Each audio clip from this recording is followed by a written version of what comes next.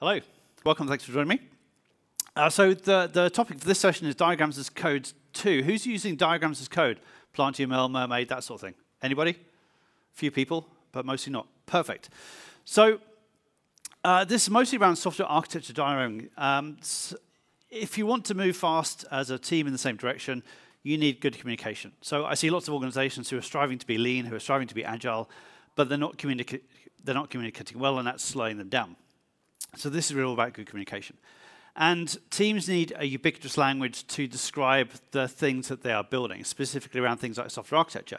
And this is really important if you're doing things like DevOps or DevSecOps, where you want to describe your architecture, describe your solution to lots of different individuals. Some are technical, some are non-technical, of course. In terms of a ubiquitous language, we could use something like UML, but of course nobody's using UML these days. Who's using UML here? Right, nobody. And there's a whole bunch of reasons why people don't want to use UML these days, and I've literally heard all of them. Nobody knows it.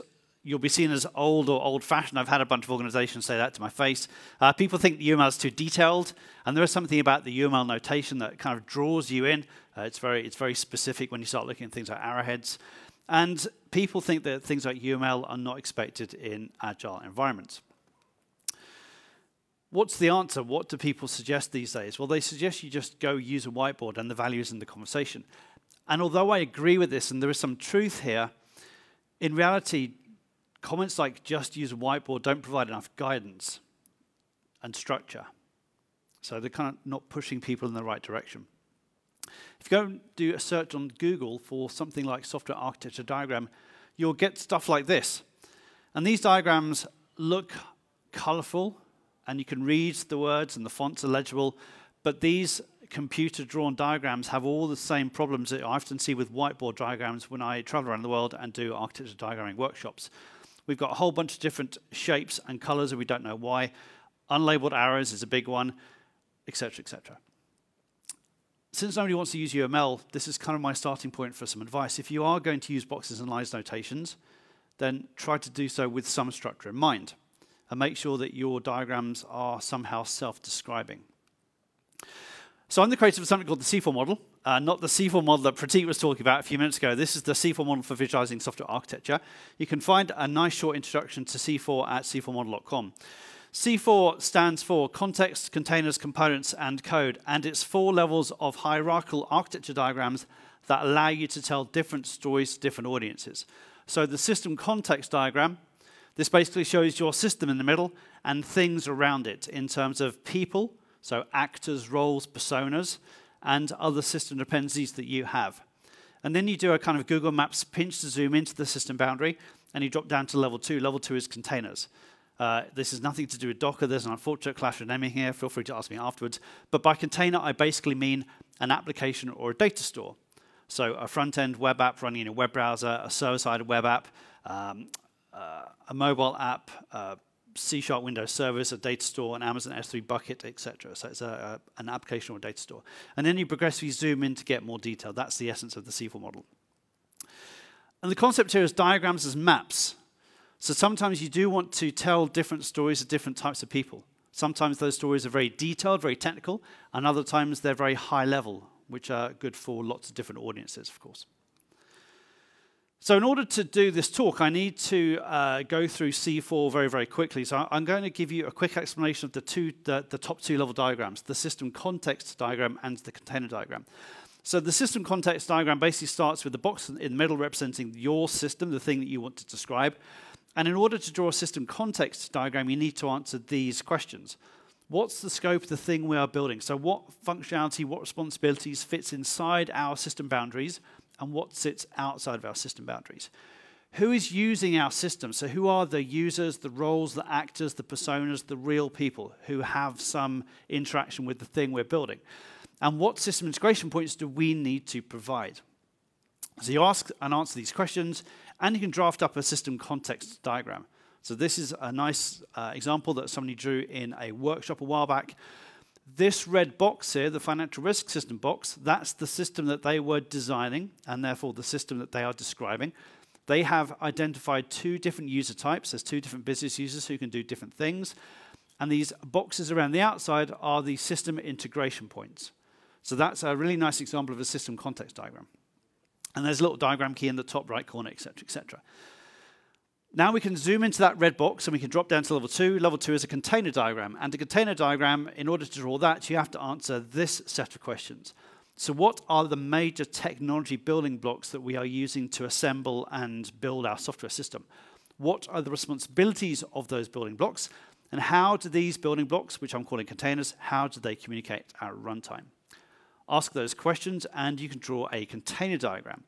So the red outline here represents the red box from the previous diagram. And all we're doing is we're zooming into the contents of that software system in that red box. And here we can see there are a bunch of data stores. We've got a bunch of Java command line apps and some JavaScript and a Spring app there. So that's, in essence, the C4 model at the top 2 levels of detail. The C4 model itself is notation independent, so many people use boxes and arrows in different colors, different shapes, but you could use UML if you want to combine UML with something like the C4 model. The C4 model is essentially 2 things. It's a set of abstractions and a set of hierarchical diagram types. That's it. And the concept here is that a common set of abstractions is much more useful than a common notation. So where UML gives you both of these things, the C4 model basically says, here's a set of abstractions, and these are what you should use to communicate within your team. And there's a really good example of this in the real world, and it's a map. If we get 2 maps of Barcelona, put them side by side, they're going to show the same things, aren't they? The train stations, the metro routes, the bus routes, the tram routes, all of the tourist hotspots, et cetera, et cetera. The 2 maps will look different, different colors, different line styles, different notations, but they're going to show the same abstractions, the same things. How do we decipher and understand a map? There's a key, there's a legend. So a real-world map is a nice example of a self-describing diagram, a self-describing picture. So tooling, that's what we're to talk about. What tooling do I recommend for drawing the C4 model diagrams? Most teams out there still seem to be using general-purpose diagramming tools, by which I mean Visio, Lucidchart, Diagrams.net, Draw.io, Glyphy, etc., etc. So because there's nothing special about the C4 diagrams from a notational perspective, you can use these tools to draw the C4 model diagrams. But I don't recommend doing that. So those general purpose diagramming tools that we all know and love, and these are fantastic tools, don't get me wrong, but these tools I do not recommend for drawing software architecture diagrams, specifically if you're going to use the C4 model approach. Why? They let you do anything you want to. So a general purpose diagramming tool does not know what you're trying to achieve, and it can't help you. So with a system context diagram, a system context diagram should really have 2 things on it: people and software systems. When you're using a general purpose diagramming tool like Visio, it's very easy to add a component onto a system context diagram. And this doesn't really make sense given the small number of rules that fit into the C4 model. So that's the first thing these tools can't help you with. If you try and export these things to a text-based format to check them into source code control, you'll often see that content and presentation is very mixed and jumbled up together. So this means you can't easily change the color of all software systems to be something else in your tooling. You have to work hard to do that. There's no model, there's no consistency. So one of the things you'll notice if you adopt C4 is that when you draw a system context diagram, you have your users and your software systems. When you then draw something like a container diagram, you still need to include many of those same users and software systems. And that sounds very straightforward, but if you look here, we've renamed the business user to report viewer.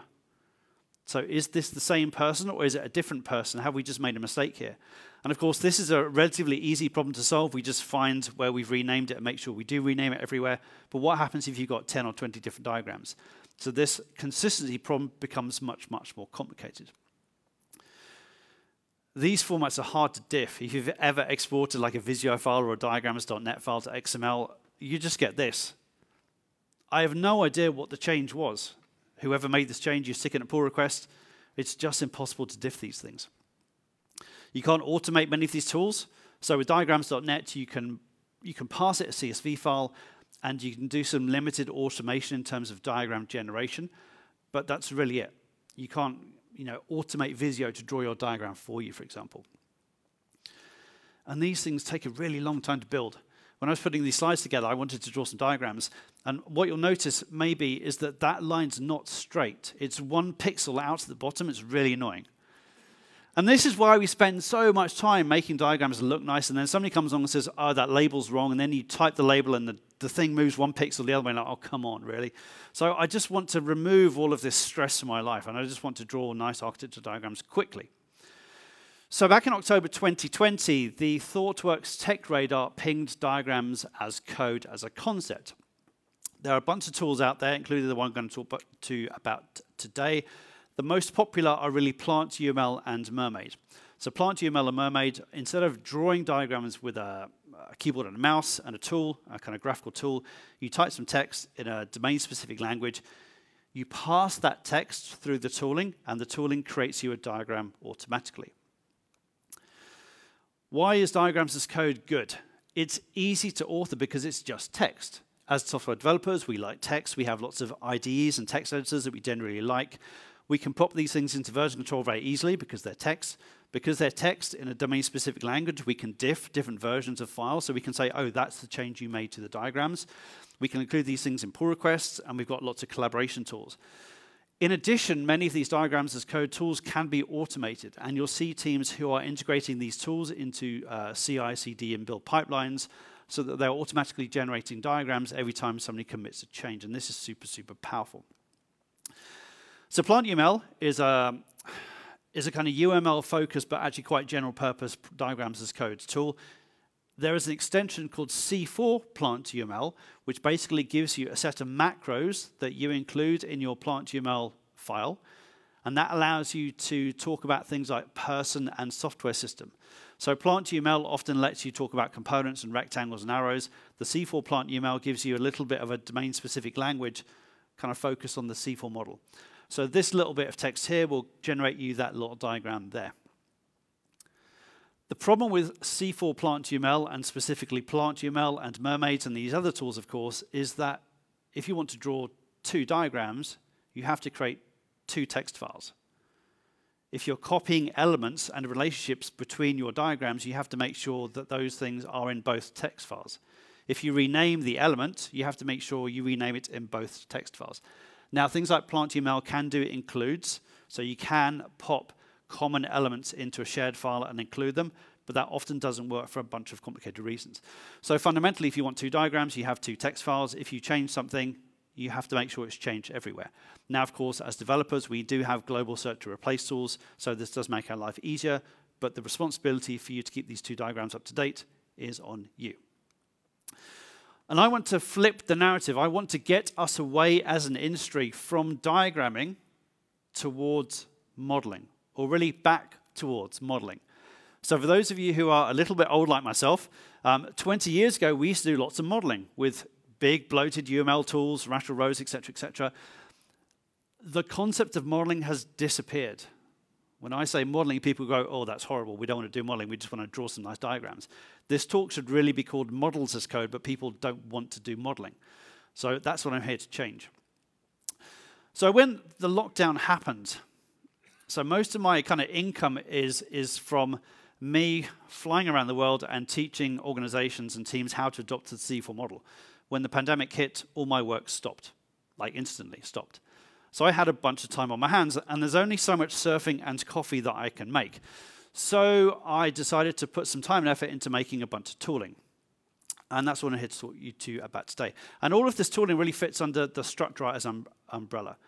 And everything I'm going to show you today is free and or open source. I do have some paid and commercial options, but I'm not going to show you any of that stuff at all. So this is all just the free stuff that you can use when you leave this session. So the first of these tools is called the Structurizr DSL, the Structurizr Domain-Specific Language. And this, like PlantUML, is a text-based domain-specific language, but it's specifically targeted towards creating software architecture diagrams with the C4 model. This is on GitHub, and this is actually a wrapper for another library that I built 6 or 7 years ago called Structurizr for Java. And I'm going to come back to why that might be important later. So I'm calling this diagrams as code 2. So with diagrams as code 1, if you need two diagrams, you create two text files. With diagrams as code 2, I want to move from diagramming back to modeling. And what I want to be able to do here is to craft up one text file and generate all of my diagrams automatically. The benefit of this, of course, is my single text file has all of my definitions of my elements and relationships, And if I change the name of an element, I can change it once, and that change is reflected across all my diagrams because the tooling's doing the work for me. So yeah, this really should be called Models as Code, but that's not really a catchy title and no one would turn up. So what's the key difference between this approach and something like PlantUML? Well, the first big one is really domain concepts. So with Mermaid and PlantUML, you're talking about boxes and arrows. And you'll see this with raw PlantUML. You know, if you want to draw a diagram, you might say, I'd like a rectangle and a line between the two rectangles. And PlantUML here doesn't know that you're drawing an architecture diagram. So there are no rules, there are no guidance, it can't help you. C4 PlantUML gives you a domain-specific language. So now we're talking about persons and systems, but it can't help you as far as modeling goes. You know, there are no rules built into C4 PlantUML that say things like, don't put components on a system context diagram, because it doesn't really care. So the Structurizr DSL is a much more domain-focused, domain-specific language for the C4 model. And yeah, we're talking about person and software system, but there's a whole bunch more stuff that we can do here, because there's a set of rules and a meta model that sit underneath this that give you some guidance, essentially. So I'm going to drop into a demo. And for the demo, I'm going to be using some other tool I've built called Structurizr Lite. So Structurizr Lite is a free version of my Structurizr tooling. It's historically, so from last year, this is when the tooling was first created. It's historically been shipped as a Docker image on Docker Hub. Last week, I have now deployed, I've now released a Spring Boot version. So if you don't like Docker or you can't use Docker in your organization, there's kind of a raw Spring Boot version that you can use as well. So Structurizr Lite is, it's a Docker image. All I'm going to do here is I'm going to start up the Docker container.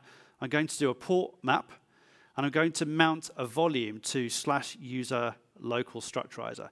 That volume is essentially going to be a folder on my local laptop that has a Structurizr DSL file in it called workspace.dsl. So if I show you my desktop, I'm going to create on here a JBCN folder, which doesn't exist. So what I'm going to do is I'm going to start up Lite with the full path, because Docker prefers that, JBCN. Hopefully this will work.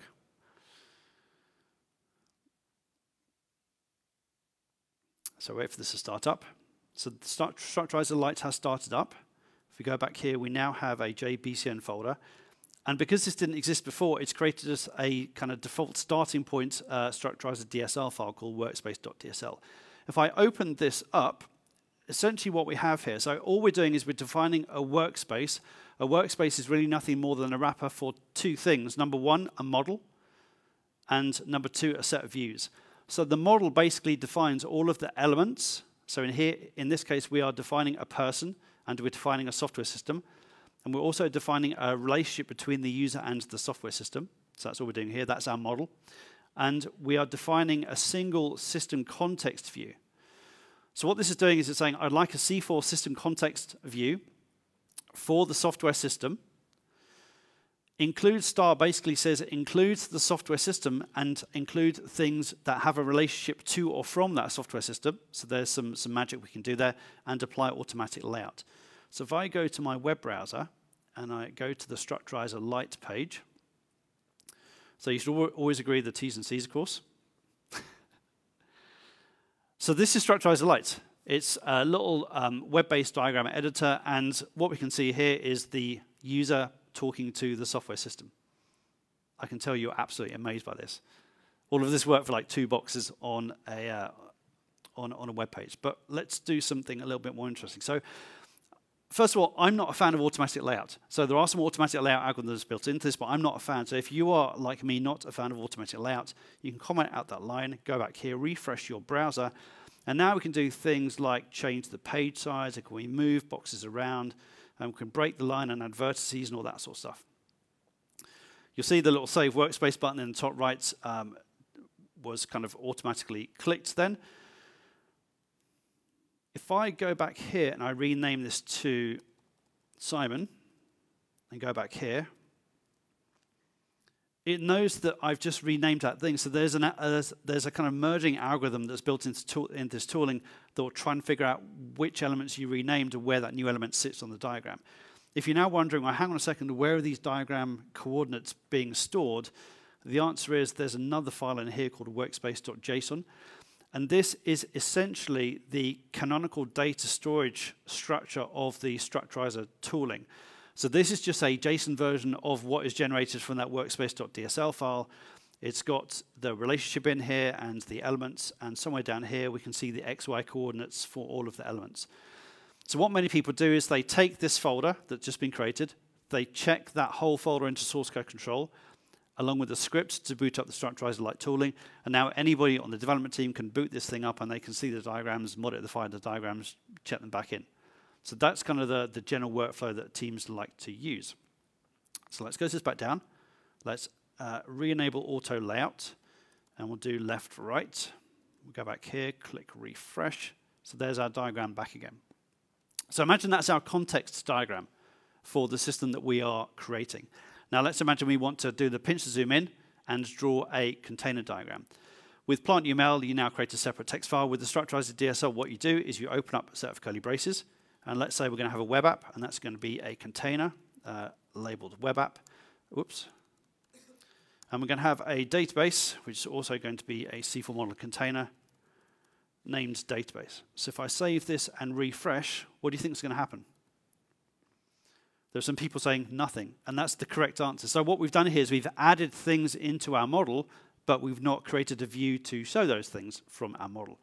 So what we need to do is we need to create a container view. How do we create a container view? We can copy this, change this to container. We can change diagram. This is just a key. So what we're going to do now is create a container diagram for our software system. This is going to include all the containers inside that software system, so the web app and the database, and include things that are linked to them. So if we save this, refresh the browser, now what we can do is we can double-click this thing, and we can zoom into the inside of that software system, but we're missing all of our relationships because we haven't defined those things in the model. So let's do that. Let's imagine that we want the web app to talk to the database, and that can be reads from and writes to. And let's imagine we want to replicate this user relationship here. So we're going to say the user has a link to the web app, also with the word uses. If I go back, refresh, now we've got our context diagram and our container diagram, which is the user using the web app using the database. One of the things we talk about in software development is dry, isn't it? Don't repeat yourself. But that's exactly what I've done here. I've basically got the same line twice with the same relationship between two different elements. So how do I fix that problem? The answer is delete that one.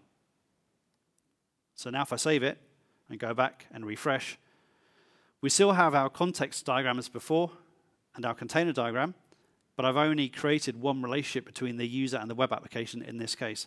And what's happened is we've defined this one here, and because the web application sits inside the software system, this tooling has basically figured out, oh, the relationship between the user and the software system itself is missing, so I'm going to imply that that exists and create it automatically for you. So this is called implied relationships, and there's a whole bunch of things you can do. You can turn this off completely, or you can customize it through a bunch of mechanisms that I'll talk about later. So that's a nice kind of feature that allows you to trim down the number of relationships that you need to craft up in your DSL files. Who likes the gray boxes? Answer, nobody. So let's fix the gray boxes thing. So how do you make some styles? One of the simplest things you can do is that this tooling has support for things like themes. We can say add the default theme, save that, go back here. And this is going to use the kind of blue colors and the shapes that you'll see on the c4model.com website. Assuming that my internet connection works and it can talk to the servers. There we go. So now we've got different colors. I don't know why the automatic layout failed there, but it did for some reason, probably because it can't get to the internet. So let's take the theme off, and we'll go back here and we'll refresh. So now we've got our boring gray boxes back. Let's imagine we want to change this Simon box, this person, to a kind of user or person shape. How do we do that? Well, it turns out if we enable tooltips, every element and every relationship has a set of tags. So this person box has an elements tag and a person tag, and the software system box has an elements tag and a software system tag. So for those of you who've done any web development, this is basically like CSS classes. So what we can do is we can essentially create a bunch of styles. I'm going to create an element style for the person tag, and we're going to say shape person. I'm going to save that, refresh, and now we've just changed the shape of that user to a person. And of course, that's done across all of our diagrams now. If we want to add some color, it's more or less like CSS. So we can say, let's add a background of dark red and a foreground of white. Again, go there, refresh, and we're done. So how do we change the shape of this database to like be a database shape, like a cylinder? Well, if we look at the tags for this, it has an elements tag and a container tag. The web application also has an elements tag and a container tag. So we're going to need to add our own tag to say we want this thing to be a database. So how do we do that? We can go to the database here, open up set of curly braces, tags, database, save that, go back here, refresh, enable tooltips. Now we can see there's a database tag on the tooltip. And now it's really just the same thing as before. We need to create an element style for the database tag, and we want to change the shape to be a cylinder. Go back, refresh, and that's it. So it's a really nice kind of simple way to start changing shapes, colors. You can modify line styles for the relationships. You can change font sizes, etc., etc. So the notation's kind of taken care for you. But you do have some control over some of the aesthetics, so the shapes and colors and border styles of those items. Quick tour of Structurizr Lite, very, very briefly. So one of the things I'm a big proponent of is that architecture diagrams have a diagram key, a diagram legend. This tooling will create one for you. So it looks at all of the tags that are existing in the model, and it looks at the tags that you define element styles for, and it does some merging, and it basically creates you a diagram key automatically. So that's a thing that's taken away from your hands. If you want to do things like exporting to PNG files, there's a PNG export that's available for you. This is like a 300 DPI export. The diagram key is also exportable, and you can crop it, and there's a bunch of stuff you can do there. There's an SVG export if you want to get a bit more fancy, and there's a bunch of ways you can plug in event handlers, so when an element is double-clicked, you can find the next level down and zoom to it, for example. And there's a full screen mode, and et cetera, et cetera. So that's the kind of basics of Structurizr DSL and Structurizr Lite. It's a model-based approach to creating software architecture diagrams, and this free Structurizr Lite application gives you a way to view those things. So what I'm going to do now is I'm going to shut down this thing here, and I'm going to boot up Structurizr Lite with another example I have, to show you a couple of other features very, very quickly. And then I'm going to talk about one of the complicated questions with diagramming, which is, well, how do you make this diagramming approach work for big, complicated systems? Because it's easy when you've got 6 or 7 or 10 boxes on a diagram, but what happens when you have more? So let's boot up Structurizr Lite again. I'm going to go to localhost 8080. And this is going to boot up a different example. So this is a little example you can find. Again, this example is all on GitHub. And it's basically a set of diagrams and documentation for a fictional financial risk system. So what we have here is the documentation renderer, the documentation viewer. And in the documentation, you can actually embed the live diagrams with the diagram keys in them. So this is a really nice way, if you have a bunch of documentation, you can include that thing. So if you're doing diagrams as code, you might want to think about doing something like docs as code as well. Where does this documentation come from? Again, if I go back to my desktop, we can drill down to this. So the workspace DSL file for this example is the same as before. Here we're creating a financial risk system. It's a software system with the name financial risk system. And we're saying !docs. So what this is doing is basically saying, go and attach all of the documentation in the docs folder and render it through Structurizr Lite. What does the docs folder look like? It's all Markdown and ASCII doc. So if you have a folder full of Markdown or ASCII doc files that you want to be your supplementary documentation to describe a system you are building, this is a really nice way to do that. And this is just bog standard Markdown, with the exception of this little embed tag here, which basically says embed the context diagram that's defined as a part of this workspace. And this is all full text searchable, and there's a quick find feature. So there's a whole bunch of stuff you can do with the diagram renderer. Who's using architecture decision records? Anybody? Awesome, a few people. So architecture decision records are a fabulous way to capture the decisions you're making when you're doing things like design, refactoring, and so on. What I've done here is I've also said exclamation mark ADRs, which basically says go and attach all of the architecture decision records in that ADRs folder and make them viewable as well. The ADRs are sitting here. And again, this is all just bog standard ADR markdown files. These were created with Nat Price's ADR tools, command line tool. And the Structurizr Light renderer will render those in a nice sort of web-based view for you. So you get a summary with all the statuses, and you can zoom through and you can click through the decisions, etc., etc. Again, all full text searchable. If you're using ADRs and you're deprecating ADRs, or you're superseding ADRs, or you're linking between ADRs, this tooling supports those links automatically. And I built this cool little graph feature which will show you how these things are interacting. So if you've got a bunch of ADRs, like 100 different ADRs that represent the decisions you're making on your project, you can visualize them with this graph, and you can really cool kind of see the change of decisions throughout your project lifecycle, which is quite nice. So that's diagrams, documentation, and decisions that are all part of this tooling as well. So let me shut down Structurizr Lite and boot it up with yet another example. So I'm going to show you the example diagrams that you can find on the c4model.com website. And this is a set of diagrams, a set of C4 diagrams for a fictional internet banking system. So I'm going to go back here. I'm going to go to Structurizr Lite. And we're going to see a different set of diagrams. So this is a system landscape diagram for a bank. We can double-click, get a system context diagram, double-click, get a container diagram, etc., etc. It's all the same things we've seen already. So this is my Structurizr Lite tooling. One of the things about the Structurizr DSL is that it's rendering tool agnostic. So you don't have to use my tooling to visualize these diagrams. You can use somebody else's tooling if you want to. And there's another tool that somebody created recently called C4Viz. C4Viz is another kind of Docker-based tool. It has a whole bunch of arguments here, but basically we're going to use the same thing. We're going to boot up the C4Viz tooling against that big bank folder that has the workspace DSL file in it.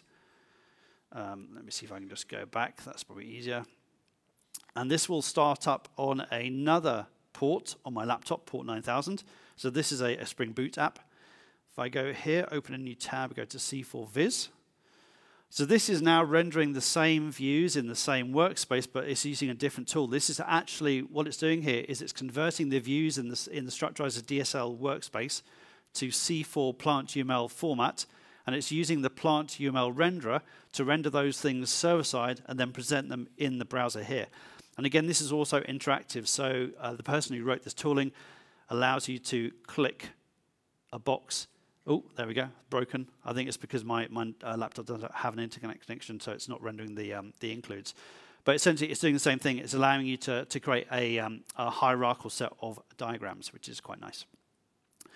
So that's the kind of one of the options for tooling. Let's see if my internet connection does work. It does. It just must be PlantUML that's down. If I go to the big bank example, so there's a demo page. You can go to structurizr.com/DSL, and there are a bunch of examples linked at the bottom here. So this is the workspace for the big bank example I've just showed you. There are a bunch of export formats that I've built. So there's something else called the Structurizr CLI. This is a command line interface tool. It's all written in Java. It's all on GitHub. If you go to github.com/structurizr/CLI, you'll find that there. And I've basically created a bunch of exports for tools like PlantUML. So you can craft up your software architecture workspace in the Structurizr DSL, run the CLI, convert those views to PlantUML format, and then you have these PlantUML diagrams. There is a C4 PlantUML version. Again, these are all automatically created for you. There is a Mermaid version. So Mermaid's particularly interesting at the moment because GitHub just started supporting Mermaid files in GitHub READMEs and Markdown. So again, you can use all this tooling to craft up your Mermaid definitions via the CLI and the DSL and get those definitions and include them. If you like the dot format for GraphViz, there's a kind of raw dot format. And if you have dynamic diagrams, you're able to export those to the web sequence diagrams format as well. So in essence, there's a CLI tool and there's a bunch of export formats that have also been created and are available for use. And of course, you can extend and fork and add your own export formats if you want to. One more thing to show you then. The concept of themes is quite nice because themes can also have icons. So what I've done is I've built a bunch of themes for Azure, GCP, Kubernetes, and Amazon Web Services. And there's an Amazon Web Services example on the Structurizr DSL demo page.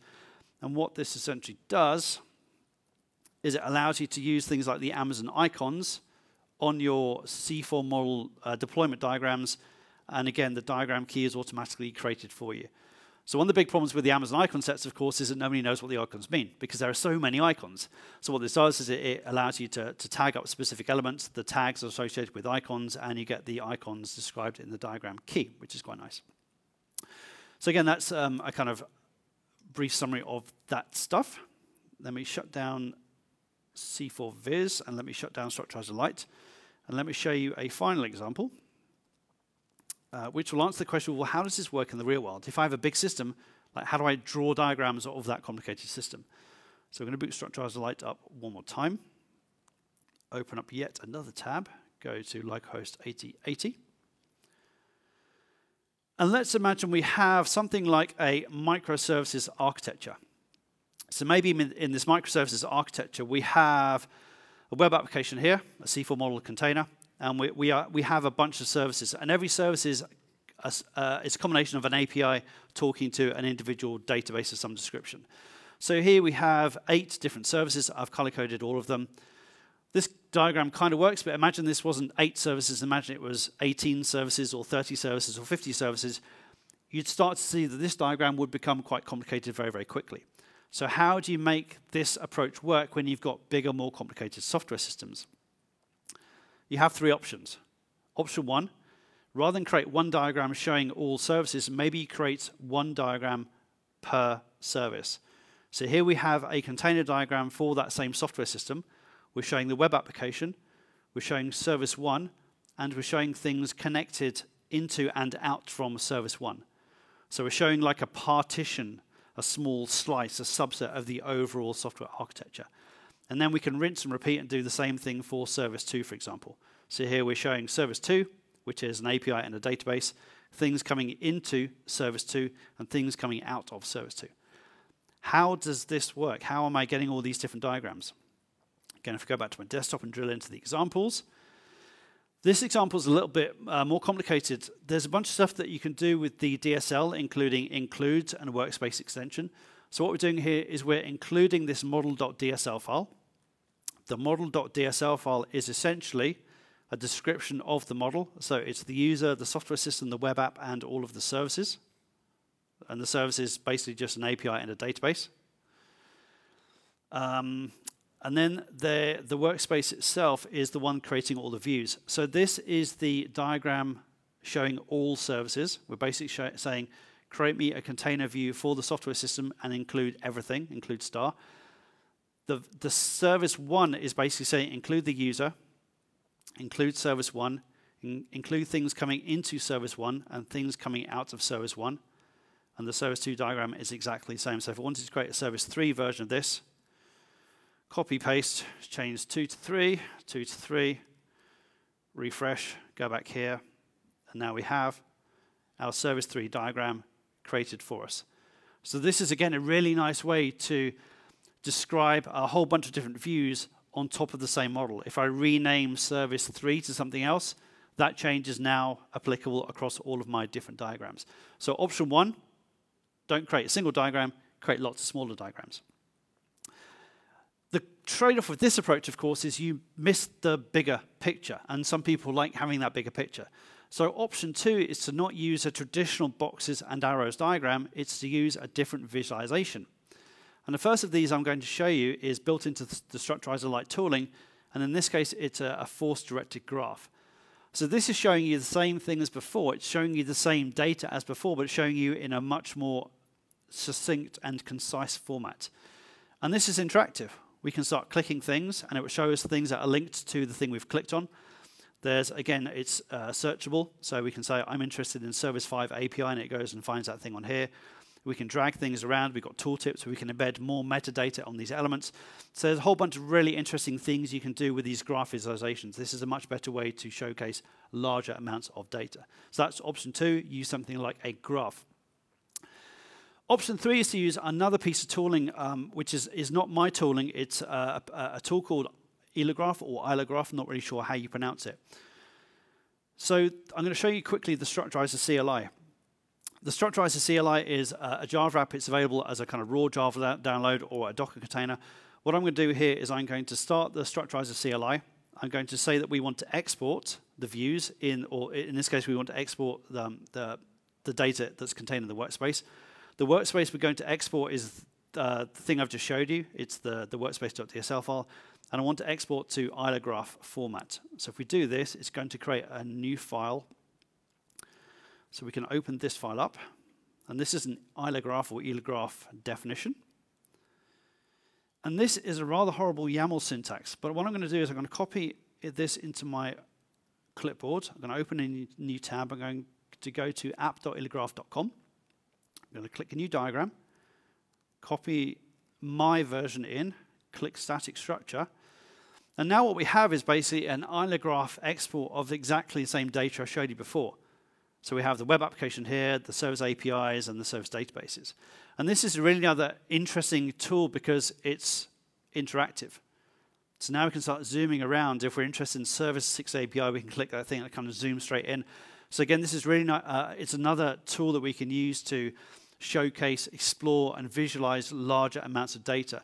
So if you're building a microservices architecture, a message-driven architecture, an event-driven architecture, something of a distributed nature, tooling like this is another way to create your architecture diagrams.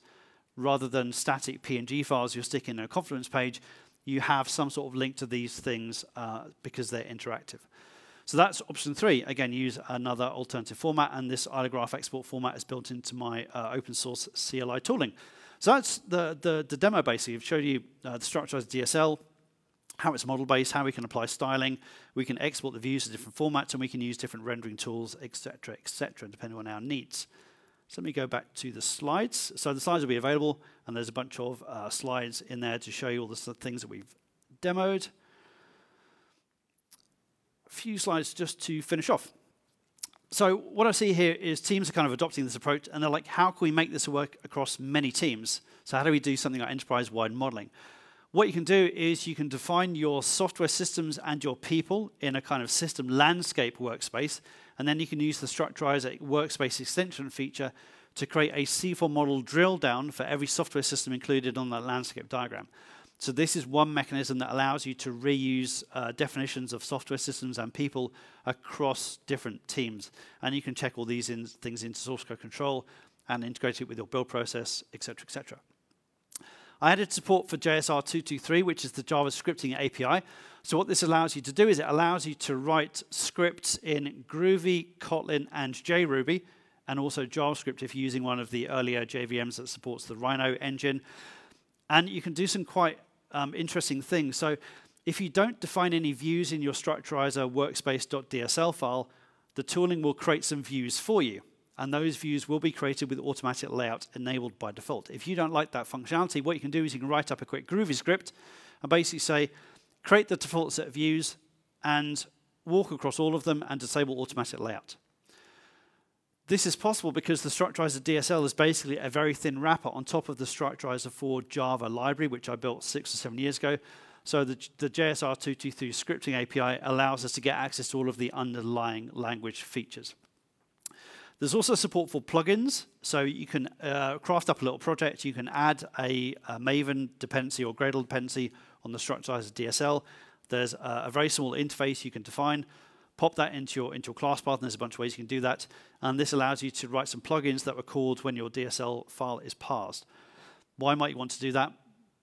The scripting thing is useful. You can write scripts in line. If you've got short scripts, you can also call out to script files. But if you want to do something a bit more complicated, maybe you want to parse a Terraform definition or a CloudFormation definition with a bunch of Java code and use that definition to populate your C4 model deployment diagram. That might be something you want to do with lots of Java code, for example. You might want to use both of these approaches. So you might want to take a kind of hybrid approach. Maybe you want to define a DSL file like this. So maybe you have a high-level DSL file that defines your software systems and your containers. So here we have a web application with the title web application. And then maybe we want to write some Java code to automatically use Java's reflection mechanism to go and identify components in a real production code base and insert those into the web application as components. So what we can do here is we can write a little project. We can add a link to the DSL parser against all of Maven Central. We can parse the workspace.dsl file, get the workspace out of that, go and find the web application, write some codes to go find components, and then add those things into our model, and then craft up a bunch of component views based upon that information. So there's a bunch of ways you can use this tooling in a kind of hybrid approach.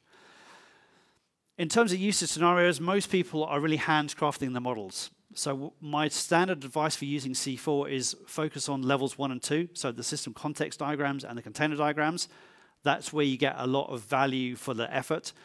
And in those cases, it makes sense to handcraft those DSL files because that information is not readily findable in the code base. Diagrams as data is kind of what I've just described. If you have CloudFormation scripts or Terraform scripts, or you want to use Java's reflection mechanism to go and identify components in a code base and use that to populate your model automatically as a part of your build process, the tooling allows you to do that as well. Most people are still using static diagrams, so you can use this tooling. You can build up your own toolchain to export static diagrams as PNG files, whether that's with Structurizr Lite or whether you use like a PlantUML export, up to you. But I'm a big fan of the interactive diagrams. So docs as code, diagrams as code, check these things in source code control along with the script to boot up something like Structurizr Lite or C4Viz, and then you have those interactive diagrams available when people need them. Some closing thoughts. Diagrams as code is awesome. It's text-based, it's easy to author, we've got lots of tooling to support text, it's very automatable, and it's interesting because now we can start to automatically generate parts of our diagrams based upon our real running production infrastructure or our real running production code. That's something you can't do with general purpose diagramming tools such as Visio, for example. Diagrams as code 2, my Structurizr DSL makes this model base. It takes it one step further, and it allows us to separate content from presentation. So the DSL file allows you to craft up your model and define a bunch of views, but the tooling itself is rendering tool agnostic. So you can build your own rendering engine to render these diagrams in any visualization format that you want to, which is quite nice. And really, once you start thinking about this, your diagrams are just disposable artifacts. The diagrams are something that you can craft up when you need them. And of course, when we're creating diagrams with Visio, because we spend so long crafting up diagrams in Visio, we get attached to them. And when somebody says, no, your diagram's wrong, please change it, you're like, no, I don't want to change my diagram because it took me so long to create. So this tooling helps with that problem. The caveat with all this tooling is because it's as code, it's text-based, you're kind of excluding non-developers. The Structurizr DSL is not super complicated because it does focus on the terminology used by the C4 model, but there is definitely an emphasis and bias towards a developer audience here. So that may or may not affect your choice of tooling. My recommendation is create all of this stuff as text, stick it next to source code control, and then when you're making pull requests, include your diagram and documentation changes in your pull requests at the same time you are making your feature changes. If you need to publish your diagrams and documentation to a wider non-developer audience who don't have access to your source code control system, then use the publishing tools, generate static HTML microsites. There are a bunch of projects you can find on GitHub that will take all of this stuff and export it to a HTML microsite, so you can publish and host these things on other platforms if you want to later. And people ask me, is this tooling useful for upfront design or long-lived documentation? When I'm doing upfront design, I'm still going to use whiteboards and piece of paper.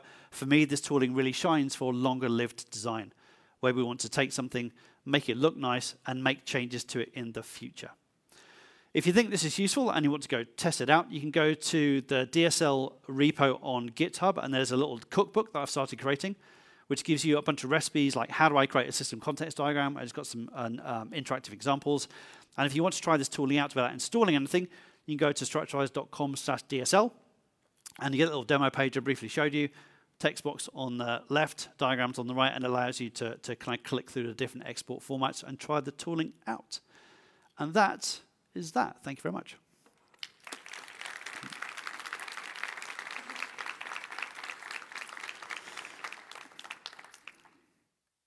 I think because there's a long break, if anyone has questions, feel free. Otherwise, coffee awaits, I imagine.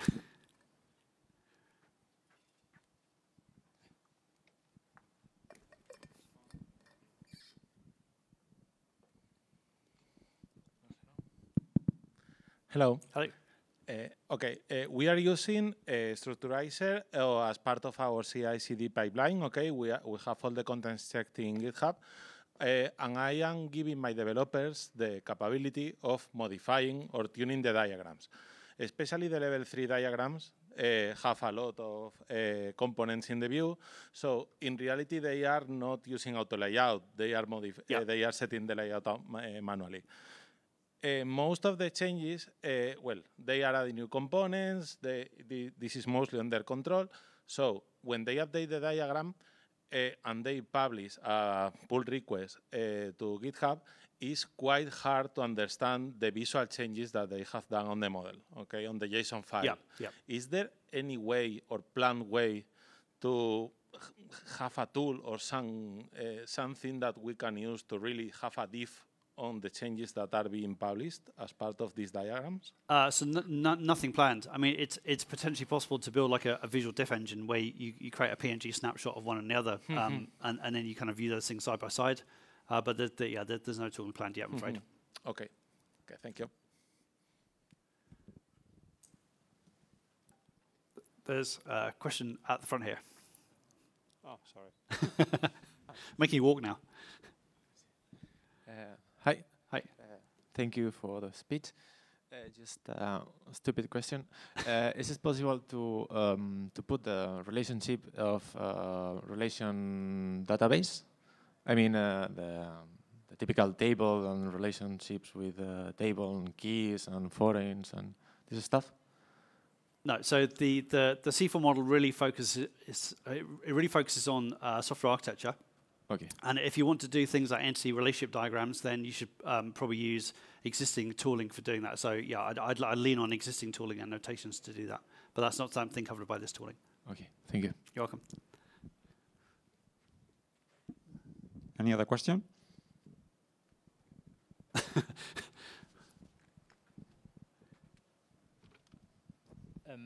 As a general rule of thumb, how detailed you suggest that a modeling diagram should have? So all the way to the component and all the way down, or would you say abstract it up to this particular point so that it's clear for audience what they're looking at? So it's a really good question. My kind of starting advice is use level 1, so system context diagram, and use level 2, the container diagram. If you're building something like a small monolithic application, you might find it useful to drop down to level 3 and show components inside that monolithic application. If you have like a really large kind of legacy existing monolithic application, you might be better trying to automatically generate the level 3 component diagram. One of the big problems with automatic generation is if your code base is a little bit of a mess, you're going to get a really messy diagram and it's not going to show you what you think your system looks like. And what you find here is you often have to clean up the code in order to get a good diagram, and then you don't need the diagram because you've got nice clean code. So that's why I kind of advocate and recommend levels 1 and 2. If you're building something like a microservices architecture, so imagine you're one team and you're building a system made up of a bunch of services, or maybe a bunch of like AWS Lambdas and serverless things, then you might want to stop at level 2 because all of those individual services and Lambdas are going to be C4 model containers.